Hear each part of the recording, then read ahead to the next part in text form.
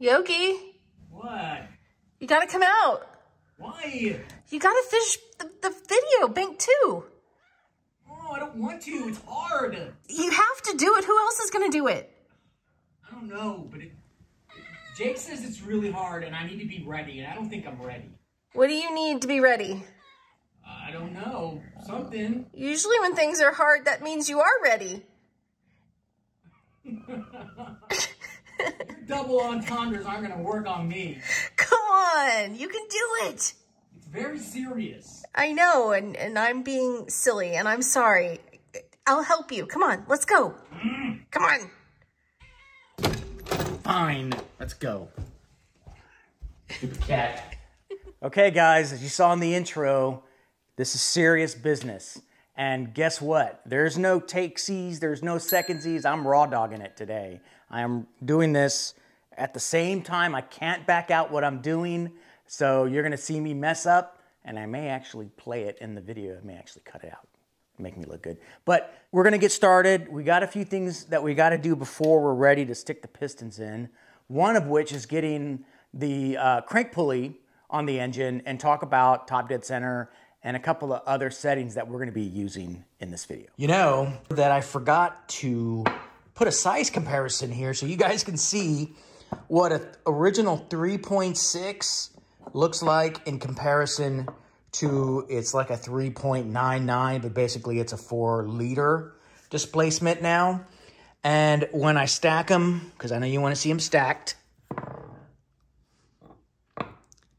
there is a noticeable difference in the diameter here. I'm wondering if anything else is different. I mean, but you know, I'm not much of an engineer, so I don't really know how to explain the advantages of one over the other than more displacement is better than less displacement. But at the same time, this is a really light piston. It doesn't have the rings, but it's still, the rings don't add a lot of weight. I'm gonna get my scale. All right, just got a regular old kitchen scale here. Not trying to get too scientific. This is with the rings. And what I can do, that's 417 grams. Let's just see what this one is. 426. Interesting.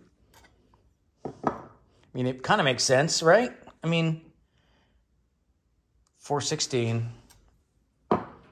And then this one is 426. So 10 grams more in weight.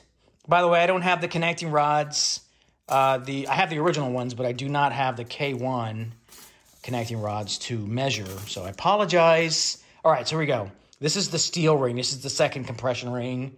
Dang, that's almost, what is that? It was 426? Yeah, so 10 grams. And no, I'm not going to put these rings on because the other rings are wrong. I suppose I could put those two on. 445. There's the expander.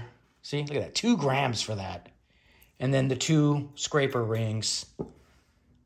453-ish, 452-ish. All right, so 453. And that one together was, again, 416, I believe. Yep, 416 grams. So not that bad of a difference considering that you're going to a 4-liter. Yeah, the wrist pin area is a little wider here. Not sure what that's all about. Again, you engineers watching this, let me know your thoughts. But hey guys, I'll be selling these 3.6-liter pistons somewhere. I'm thinking about standing up a website and recycle a lot of the parts that I won't be using or I bought too many of instead of returning them, or it's been too long and I can't return them. I'll be sticking those on a site and selling them at a good price. So be on the lookout for that. Oh, I've been getting a lot of questions about the rails, the timing chain guide rails, on whether or not replacing them is really necessary. Well, I mean, I think it all depends on how old your car is. But say it with me, man, while you're in there, right? You want to replace as much as you can. But if this makes you feel any better, if you bought new ones, check out the ones that I pulled out of my 911. And again, my 911, before I tore her apart, has 102,000 miles on it. All right, so this is for the IMS chain. Yeah, look at that. See, I mean, that is, come on, focus. There you go, look at that. Looks like something on the moon. Wow, okay. And then here's the other part, the IMS chain. See, look at that. Yeah, I mean, just total wear there. And then here's one from, this is the Bank 2 side, no, excuse me, Bank 1. Not too bad. What I did notice though, and I think I showed this in a previous video, is there's a lot of play here, but the new ones themselves also do that. So I don't know, perhaps this one could have stayed in a little longer, but again, at this point, you're like, why? Although this one here is over $100 at FCP Euro. But again, if you guys shop at FCP Euro, you know this will be the last time I have to buy new rails. If and when I own this car 100,000 miles from now, and if and when it needs new rails, I can turn these into FCP and say, hey, I need some new ones. And they'll just give you them, from what I understand, I hope. All right, this one too. This one's on Bank 2. Some good wear here. And here are the new ones that I have not put in on Bank 2 yet. So you can see the difference. Very nice, brand new. And this one too. I believe, I need to find the other one that looks like this, but I believe this one here is like a coffee brown after all the oil soaks into it. But again, so what I paid was probably $300 to $400 for a new rail set. Not cheap, but we are talking about your timing in your Porsche, so think about it.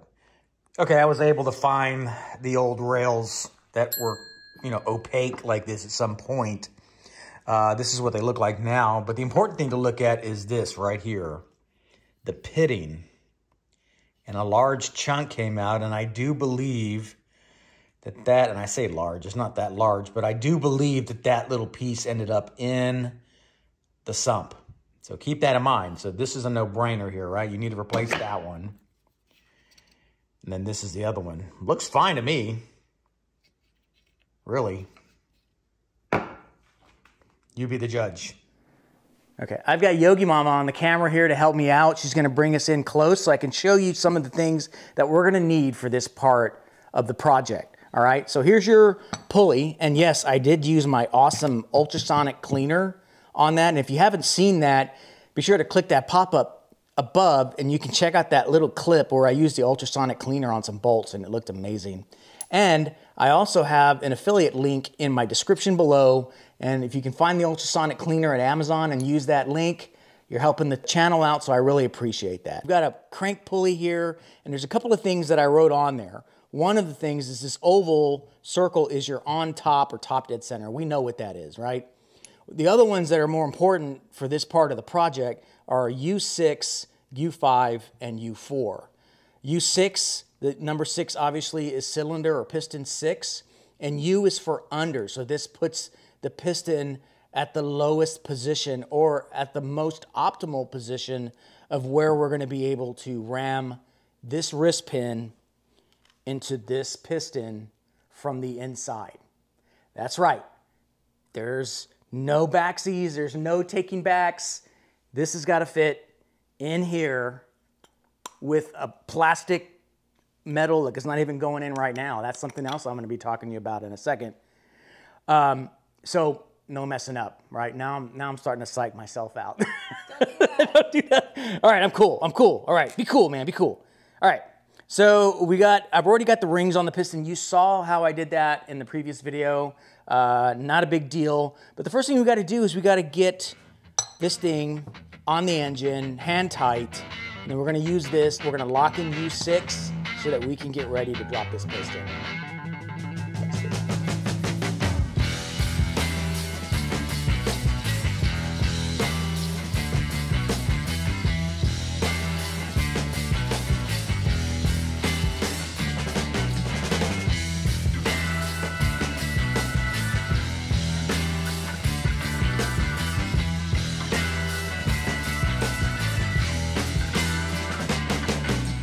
take a look at the connecting rods in relation to the one that we're going to be focusing on right now. This is number 6. And you can see that this one's almost all the way, I mean, it is all the way down, but it's also in a perfect position, because I don't know if you can see this, but keep it over there. Check this out. Hello, I can see you. That's how we do the work. That's how we're going to get it in there. So I'll show you that on this side. All right, this here is the opening that we use to jam the wrist pin and the wire lock into the connecting rod, and in this case it's CR6.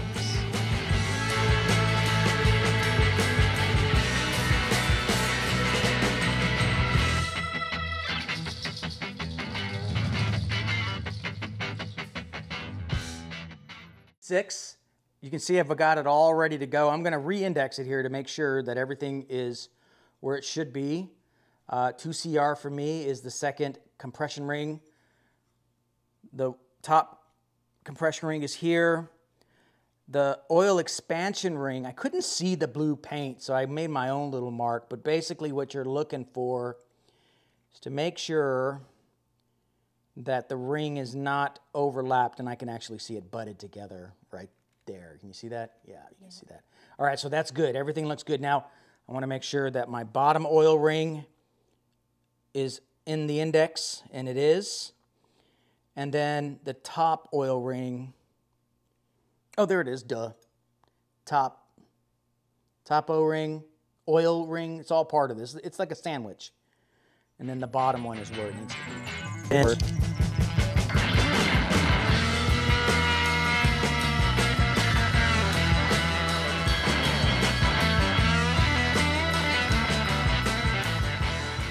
By the way, in case you didn't notice, this is how serious it is. I actually got dressed up for the occasion. Now, I draw the line on flip-flops, but I actually put on jeans. And it's probably the first time I've worn jeans in, I don't know, a month. So I'm holding up my end of the bargain.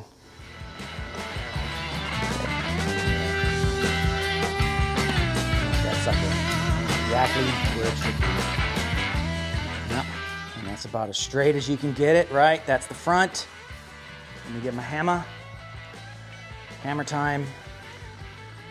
You just go until you can't go any further, and then you go the other way until you can't go any further. Slowly walking it in, exactly.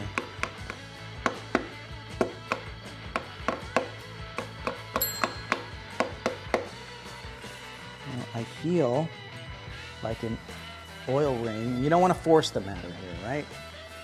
Damage the oil ring? Yeah, I feel like an oil ring came loose. Let's see.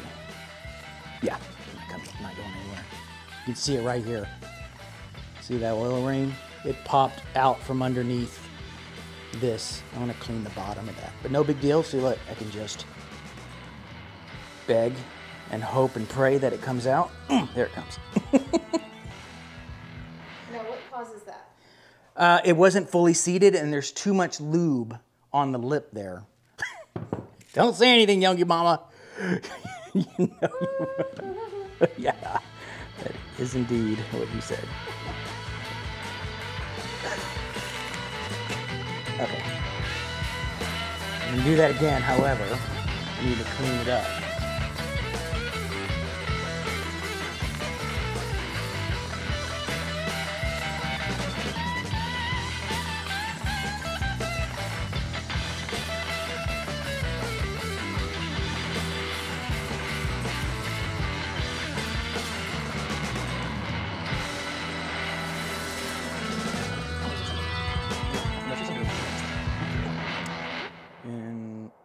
Going somewhere, buddy? Don't leave without me, buddy. So we're flipping this thing over because we love gravity at this point. And those connecting rods, if you had it vertical, they'd want to do that. And some of you guys out there know exactly what I'm talking about. That's a double entendre. Yogi Mama's laughing. But when you're upside down, now they just hang straight down. Right. We have a lot of fun here at Yogi's Garage. And yes, this is family fun, right? So anyway, I'm gonna finish flipping this thing over, and then I'm gonna get my borescope out and we're gonna take a peek. And, and we're gonna take a peek. We're gonna take a peek at what it looks like from inside the belly of the beast. Okay, what you see here is my borescope, and it's a really nice model. It's made by Teslong, and it's the NTS 500. And what's cool about this is that it also has a 90-degree camera as well. And not only, ooh, hi. And not only that, it has a LED light as well. So really cool. We're gonna be using the direct angle here. And we're gonna go right into this hole so that we can see the connecting rod in its natural environment. Here we are, into the belly of the beast. And it should be this way. There. Right? Nope. Like that. And what you see there is just the connecting rod. No piston. And if you look there in the lower left-hand corner, you can see the piston. All right, so I'm gonna reach under and push that piston until they line up. And then I have a special tool out of that toolbox that I demonstrated a couple of videos ago.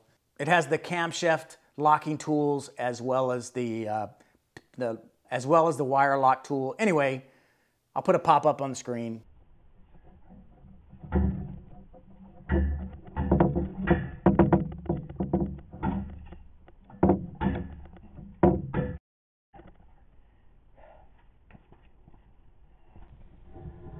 All right, it looks good from far away, but when you get closer, you can see that it's still a little offset. Now it's time to use this tool right here. This came in the same pack I talked about. This thing is designed to align the piston with the connecting rod. Now, I've never done this before. I'm pretty sure I should lube it up, so I'm gonna go ahead and do that.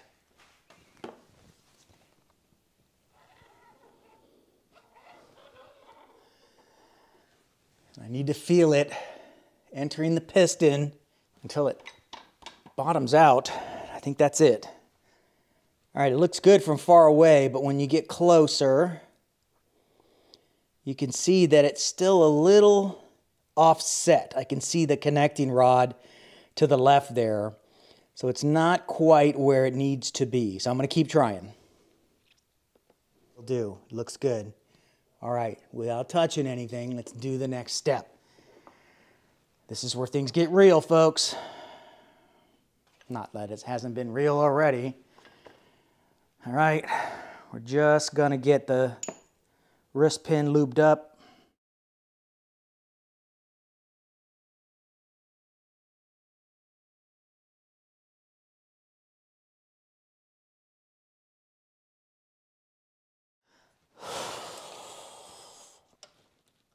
There we go. There. Okay. That feels bottomed out. Let's take a gander. All right, perfect insertion it looks like. Past the landing. Now I'm gonna switch to my other camera and see what it looks like from the other angle. There's the notch, there's the landing, there's the piston ring where the wire lock's supposed to go, and then there's the wrist pin. We're in.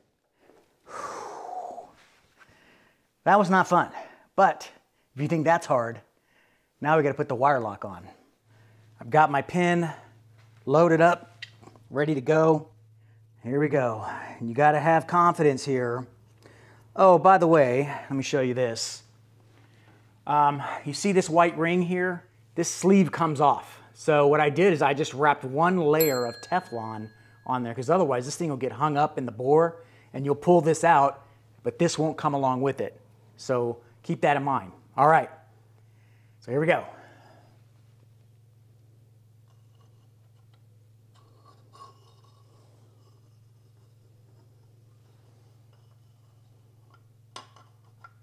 And then you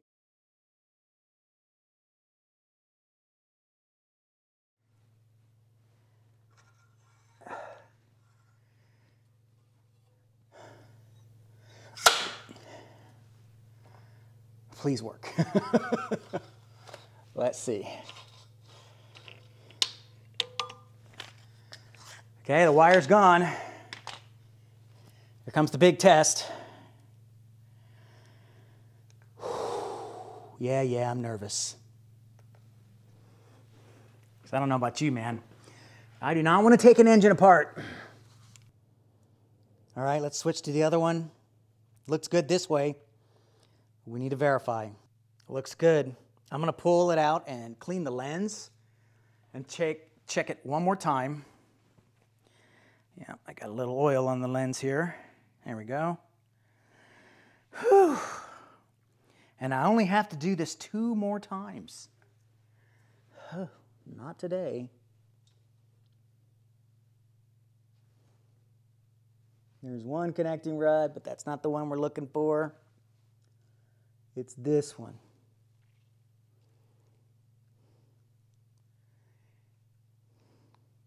There's the landing. There's the ring. That looks awesome. As a good friend of mine, Rick Sanchez, would say, son of a bitch, I'm in. All right.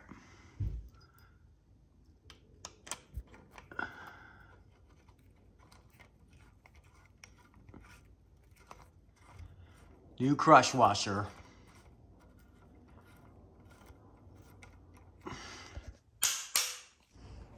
I think it's safe to remove these.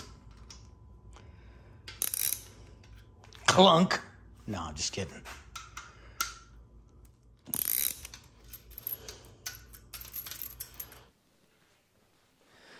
Whew, that was really stressful. Yeah, so I have taken care of cylinder 6, which is, from what I understand, by far the hardest piston to take care of, and they get progressively easier. However, I'm not going to let my guard down, and I'm just going to keep chugging away. I'm not going to show you the rest of it because there was a lot of gaps between what I was doing, and you probably saw quite a few hard cuts there because I had to take a step back, take a breather, figure it out, and get comfortable with how things are supposed to feel, right? How the tube, how the alignment dowel fits into the hole, how the wire lock tool fits in there, and that takes a little practice. So as I progress through, I'm going to get more and more comfortable with it, and then by piston number 4, I should be extremely confident in what I'm doing, I think.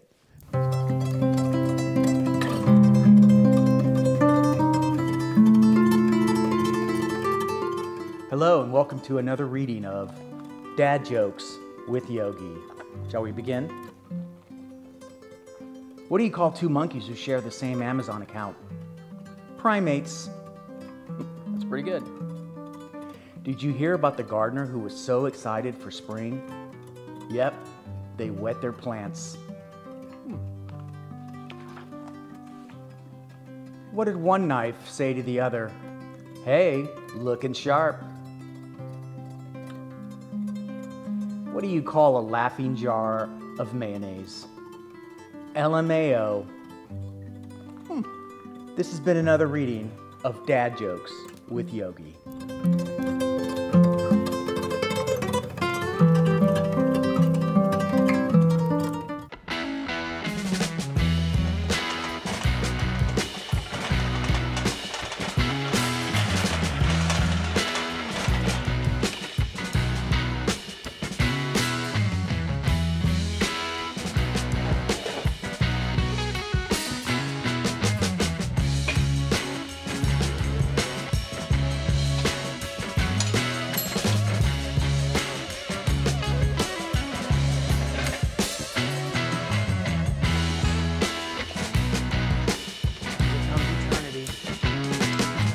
Starts off real fast, and then it just kind of peters out as it gets taller.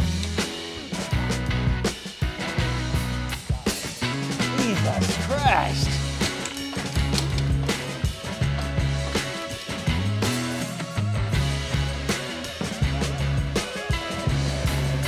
Gotta get that up.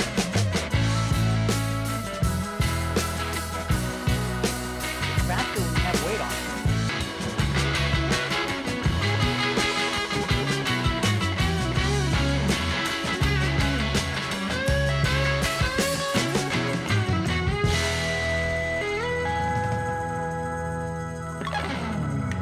All right.